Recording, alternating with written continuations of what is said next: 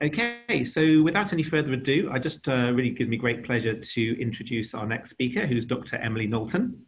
Emilee gained her PhD in infectious diseases and microbiology from the University of Pittsburgh under the direction of Professor Charles Ronaldo, and she was identifying immune responses to lytic infection with human herpes virus 8. She then joined ProImmune in 2013 after completing her postdoc in Professor Ronaldo's lab. And she works in the ProImmune team as our senior immunology sales specialist, providing innovative solutions for clients that radically improve our understanding of both desired and unwanted immune responses. And she adds enthusiastically, or specifically, that she is now a Zoom enthusiast as well, which I'm sure we've all become Zoom enthusiasts after the last 6 months. So over to you, Emilee. Thank you. Put that on my CV now. Okay, well, thank you for that introduction, Jeremy. So one of the major ways to assess the efficacy of vaccines and immunotherapies is to monitor functional and antigen-specific T-cell responses. How you track those T-cell responses and what you're measuring those responses against will be determined by a number of factors specific to your study. So some groups will look at well-defined HLA-restricted immunodominant epitopes from multiple antigens to fully characterize a T-cell response, while others may use a large overlapping peptide library from a single antigen to designate a negative or positive response to their treatment. Each approach will be unique to the trial and should be tailored to answer the questions relevant to that study. Now, there are several different types of immune monitoring tools that are available, so it's very important to choose a robust assay that will provide the best measure of immune reactivity and ultimately help to determine correlations between the treatment and clinical outcome. So I'm going to be describing two technologies that allow you to look at both function and frequency of CD8 and CD4 T cells. And those include our interferon gamma ProSpot T cell ELISpot assay and our multimer technology consisting of our Pro5 MHC class 1 Pentamers and Pro-T2 MHC class 2 Tetramers. And I'll be providing some case study examples of how they've been used to monitor immune responses in both gene therapy and immune-oncology programs. And then throughout the rest of this afternoon sessions, we'll actually hear how some other groups use these same technologies to track viral and cancer specific responses. So T-cell ELISpots are a very popular immune monitoring tool, both preclinically and in clinical trials, and they've essentially become the assay standard for measuring T-cell responses and validating T-cell epitopes. And that's because they're very robust, they're highly reproducible, and they're quite sensitive. So in this assay, PBMCs are incubated overnight with an antigen, and the population of cells that recognize that antigen will secrete interferon gamma. And that's captured in this assay using a biotinylated anti-interferon gamma antibody, and then visualized using a secondary colorimetric step. So each interferon gamma producing cell will appear as a spot in the plate. Now with an experienced ELISpot handler, you can detect responses as low as 1 cell in every 100,000, given that the background is low. And this can be extremely important in some diseases where the precursor frequency of effector memory cells is very rare. We use whole PBMCs in this assay, which allow us to capture both CD8 and CD4 T cell responses, but we can look at those populations individually if they're further purified, and we use the appropriate length peptide, whether that's a 9 or 15-mer. These are cryopreserved PBMCs, and they're plated at 250,000 cells per well. We run each condition in triplicate, so it can be a cell-intensive assay based on the number of antigens that you include. The antigens for simulation can be individual peptides, peptide libraries or pools, or even whole protein. We also run 3 controls, including 2 positive controls, which are PHA, and then our ProMix CEF peptide pool, which contains immunodominant epitopes from CMV, EBV, and influenza. And then our negative control is media only. Now, one of the most important aspects of an ELISpot is just how critical the cell, or how the quality of the cells themselves. It's extremely important that the blood is processed in a timely manner following its draw, and then a robust cryopreservation technique is used. And I'm going to be talking about that in a little more detail in just a moment. So we've been offering the ELISpot assay for many years now, and the expertise that we provide will assist from the very early planning stages all the way up until data reporting and discussion. And really, one of the first steps in planning for a successful ELISpot is actually understanding the limitations of your own study and what you'll be able to do with the samples that you're obtaining. So for example, if you are planning to draw a very low volume of blood from your patient cohort, then this will result in a low cell yield, which will ultimately limit the number of antigens that you can evaluate in this assay. So ProImmune will work closely with you to help determine the study layout, the number of antigens that we can test, and then the number of cells that we need from each donor. And then once that antigen source has been determined, we can provide the peptide synthesis for you. And we have experience providing large peptide libraries from a number of different antigen sources, whether that's virally derived or cancer antigens, also the viral vector like AAV, the transgene, or even the CAR-T construct.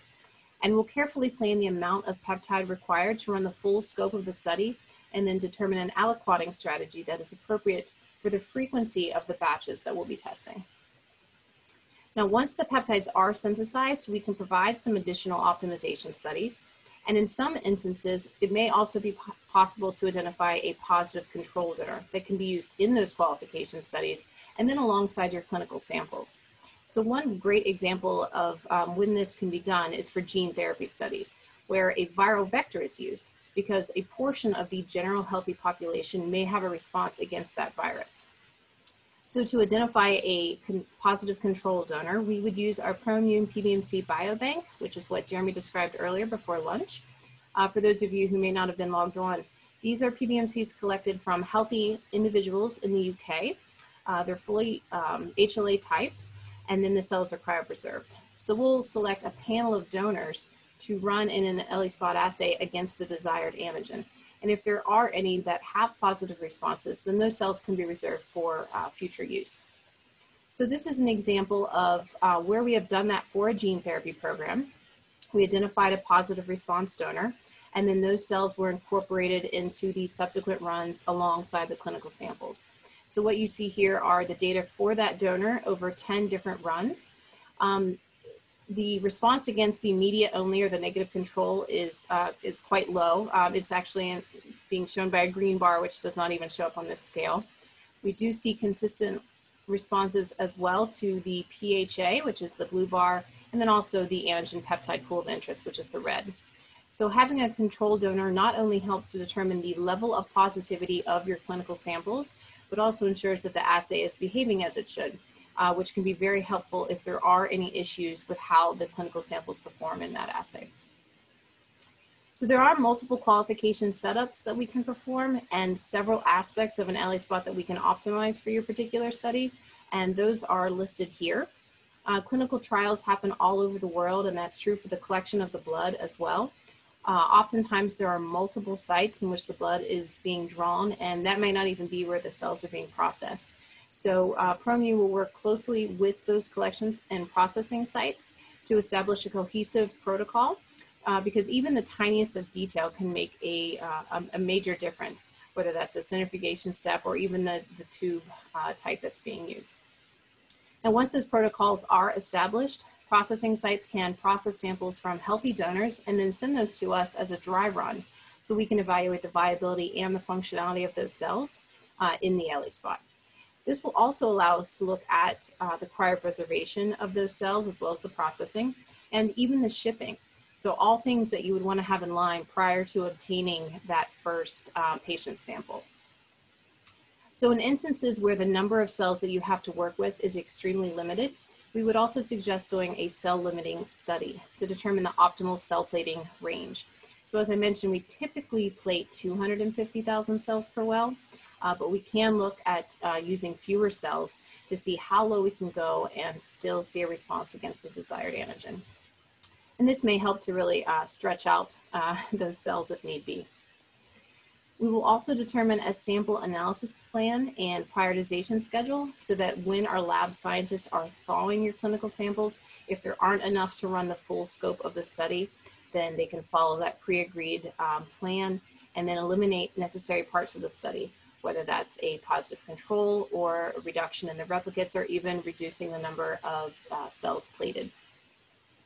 And then finally, another option that we offer is an inter and intra-assay variability qualification assay, where we would do multiple ELISpot setups with your specific study antigen. And this is an example of where we have done that in-house. We evaluated 2 different ELISpot handlers over 3 days for a total of 6 individual ELISpots. So shown here on the far left are the responses against the unstimulated control. So again, we do routinely see very low background levels, less than 20 spot-forming cells per million. We also see consistent responses against the positive control and the 2 test peptides for these 6 individual ELISpot runs. So this report is available, and we would also encourage you to run this with your own specific study antigen. And again, we have done this for groups that we are working with in their clinical trials. Okay, so the immune monitoring portion of your trial is very important and can really make or break the study, or at least the interpretation of the data. So it's essential that all of these aspects are considered and optimized to best support your program. And that's where we can really help and offer our expertise. So once these preliminary work are complete, then you can feel confident that the patient samples will be utilized appropriately and that the data set that's generated is reliable. So we are experienced in handling both preclinical and clinical samples, including the receipt and storage, as well as, of course, the analysis and the reporting. So we've worked on small-scale preclinical studies, as well as phase 1 and phase 2, looking at multiple types of antigens that I have listed here. But we also have the capacity to support large-scale, multi-sample phase 3 trials as well. And one example of that is the phase 3 work that we are providing for Celgene for their CAR-T platform. There's a really great talk given by Priya Sriramon on our website. This is from our Mastering Immunity conference a couple of years ago, where she talks through many of these considerations in setting up the ELISpot with us for this stage of their study. Here we have an example of a phase 1/2A clinical trial with the German Cancer Center and ORIX, where we used a T-cell ELISpot to look at responses against PARV-ORX01, a treatment for glioblastoma multiforme. This treatment utilized an oncolytic H1PV rodent protoparvovirus. Now, oncolytic viruses are a very promising immunotherapy that help to turn on the immune system by selectively replicating in cancer cells, which induces specific anti-tumor immunity. And this rodent virus is actually non-pathogenic in humans. It's quite small and highly oncoselective. As for the patient population in this study, there's unfortunately a very poor prognosis for those diagnosed with glioblastoma multiforme. Around 50% of patients will die within the first 12 to 16 months. So these individuals were quite sick, and the number of cells available to the clinicians were extremely limited. So we developed a 2-step plan to best preserve and utilize those clinical samples. We first identified epitopes from both the parvovirus and the tumor using parvovirus-infected glioblastoma cell lines that had been matched to the patient's HLA type. And we did this using the ProPresent Antigen Presentation assay that Jeremy described earlier. This resulted in 5 epitopes from 2 parvovirus proteins and 20 epitopes from 18 different glioma proteins. Next, as a part of step 2, we synthesized the peptides identified by ProPresent along with literature-defined sequences and created 4 unique peptide pools, 2 from glioma and 2 from the virus. And then those 4 pools were used to monitor the immune responses both pre and post PARV-ORX01 treatment in an ELISpot. And the data for 2 different patients are shown here. In panel A, we see significant responses to PHA control, which are shown by the white bars, at each of the time points. There were also significant responses to all 4 of the peptide pools at day 61. And again, 3 of these 4 pools contain novel sequences identified by the ProPresent assay. In panel B, there were significant responses to the PHA and CEF controls at all time points. Also significant responses to the peptide pools at day 18, and then sustained responses against the virus at both day 57 and then all the way out to day 120. So this is a really great example of how effective the ELISpot technology can be at measuring patient responses. The second technology I would like to go over are our multimers. So here's a picture of our Pro5 MHC class 1 pentamers to detect antigen-specific CD8 T cells. It has a pentameric structure, of course, with 5 MHC peptide complexes that bind to the TCR on a CD8 T cell.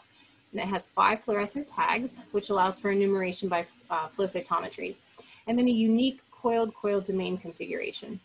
And with this configuration, we can offer them with APC or a PE fluoride tag, or unique to the pentamers, biotin, which gives you the added flexibility within your staining panel, as you can use essentially any color you choose conjugated to streptavidin.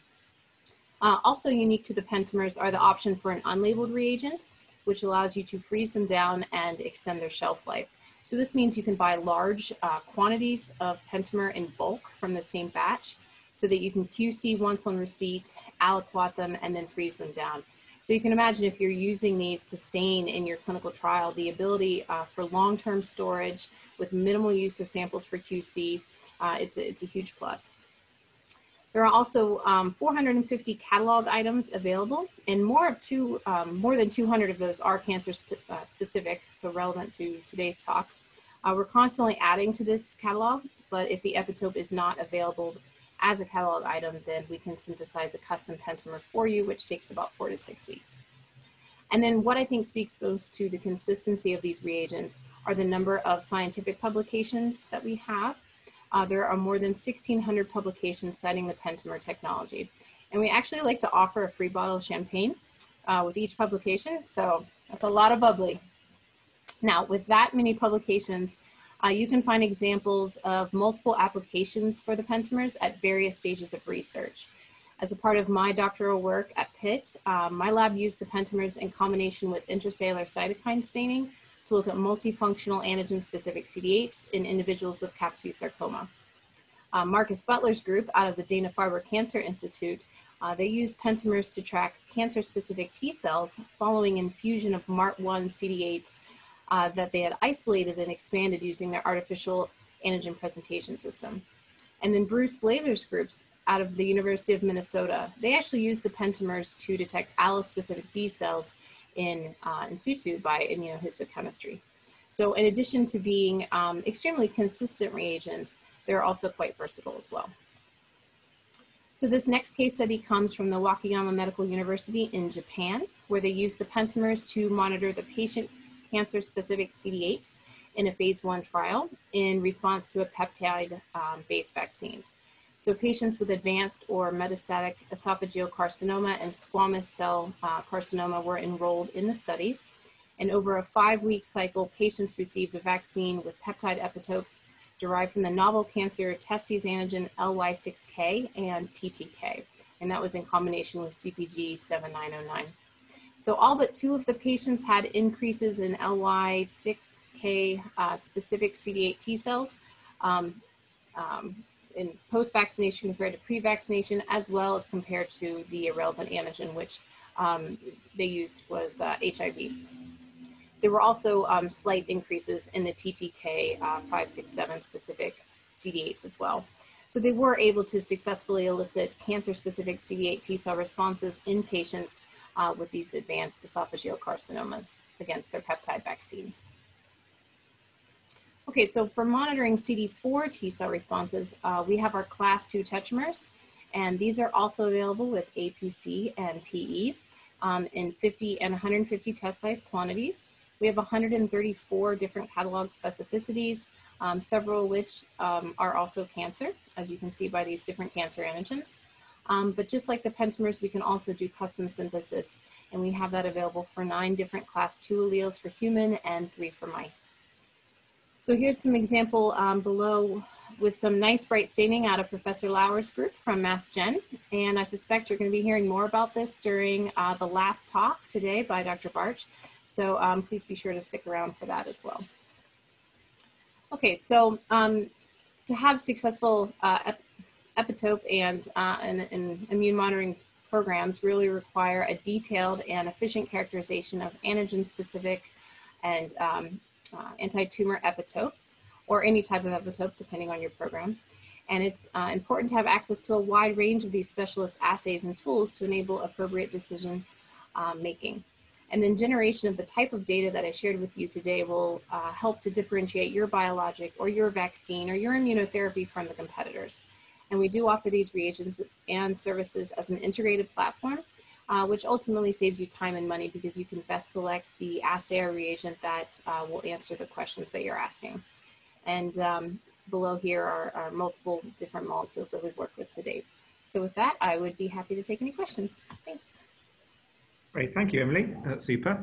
So while that's come up, Emilee, just a quick question for you. So in relation to the ELISpot analysis that you were talking about, you guess mentioned or touched on some of the challenges with cell samples, and working with that and making a successful outcome.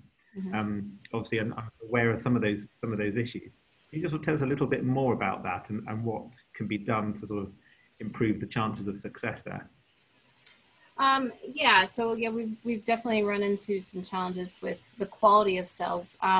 Oftentimes, we do know the viability of the cells as they're coming into us, because that's what the processing center has, kept track of and provided to us.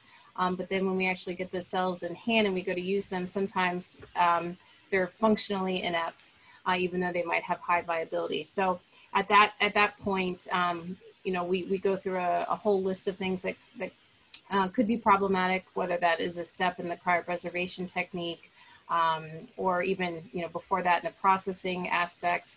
And then we try to work with the centers that are doing those, so they can make changes to their SOPs if necessary, and really, I guess, hone in all those different aspects. Again, even something so small as a tube type that they could evaluate, or the amount of time that they allow between centrifugations. Yeah, and then thank you. The other thing I was just thinking about was in relation to the multimers. Can you sort of just explain a little bit more about the options for custom synthesis if somebody's interested in an epitope that maybe isn't listed in our catalog? Yeah, I mean, for the custom synthesis, you would just need to provide us with your sequence and the allele. And then what we do is have a look at that. We look at the, the anchor residues to see if they fit what is, a predicted anchor for that specific allele. We also use SIP-Pythie and look at the scoring system for that. And just our general experience with making class 1 pentamers. We know sometimes what may work and what may not, so we can certainly make recommendations on that. And then once you provide the sequence and the allele information, we will actually make the peptide for the pentamer for you. So it's just all email communication, and then you get a nice pentamer in the mail. Great, thank you very much.